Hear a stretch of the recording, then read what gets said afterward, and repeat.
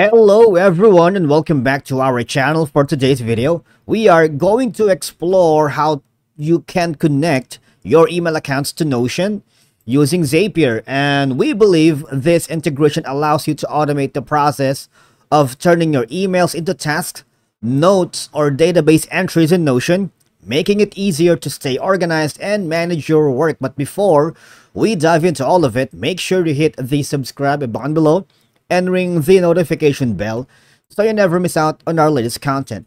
Alright, emails are a common communication channel for any work-related tasks and information. So by connecting your email accounts, it doesn't matter if it's Gmail, Outlook, once you've connect that to Notion, you can centralize your tasks, notes, and other important information in one workspace, making it easier to manage and access. So you can automatically convert important emails into actionable tasks here in Notion, ensuring that you do not forget critical action items and deadlines. And emails often contain valuable information that can be turned into notes, and this integration allows you to capture important content ideas or reference materials directly into Notion. So how do we do with that? First, if you don't have accounts yet in Notion and Zapier, this is the perfect opportunity to sign up. It's free anyway, right? And once you've logged in using your credentials, we hover to zapier.com/apps, wherein we will integrate Notion with 6,000 plus apps. All we gotta do is click the orange button here. All right. Okay, so while loading, now you can set up your email to Notion integration to match your specific workflow and preferences. You can even customize your email's content is placed in Notion, so how it's formatted and what properties are assigned. So first, our action is going to be the trigger, which is our Notion. If you see the plus sign here, that's our next step. All you got to do is click on it.